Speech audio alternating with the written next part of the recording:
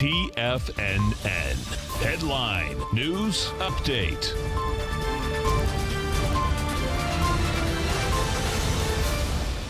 Welcome, folks. Lots of green on the screen out here today. Dow Industrials up 241, NASDAQ up 183, S&P's up 38, and the IWM, folks, is up $6.17. So, S&P in an ABC structure on the way up. NDX 100 and structure, ABC structure on the way up. Composite, ABC structure on the way up. Small caps, ABC structure on the way up.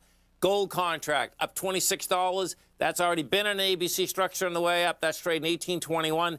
1894 is the number.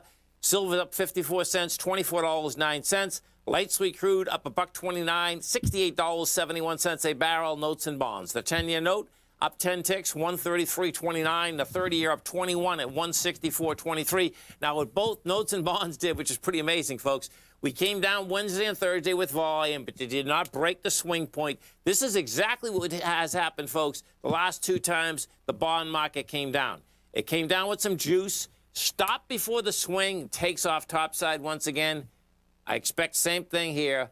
Higher price, lower yields coming at us. King dollar down 387 ticks, trading 92,678.6. Euro 117, yen 109.82, and the British pound at 137. As I said, all the indices are on ABC structure on the way up. You're coming into the Labor Day week.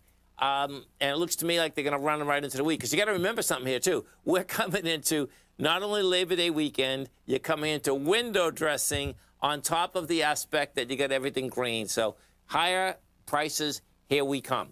And what's going to be pretty wild is that if the dollar has one more move like we had out here today, it's going to break the uptrend that the dollar's been in. It's just teetering right on it. What it's done today is that it's come right into it. I mean, it's laying right at that line. And, you know, if we get that break like this is the second time this week we get a big break in the dollar. The dollar went from 93.505 to 92.955 on Monday.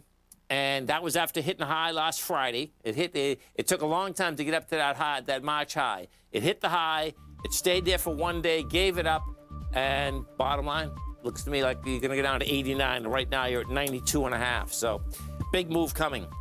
Have a great weekend, folks. Have a safe weekend. Please come back. Please tell your friends about TFNN.